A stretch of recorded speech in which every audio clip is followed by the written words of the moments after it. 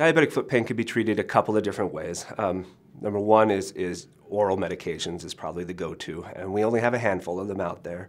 Some of them can be very expensive, some don't work that well. In fact, none of them are going to work 100% on every patient, so we try the tools that we have available to us. When those fail, then we look for alternatives. There's topical things we can do, whether they're compounded foot creams or capsaicins.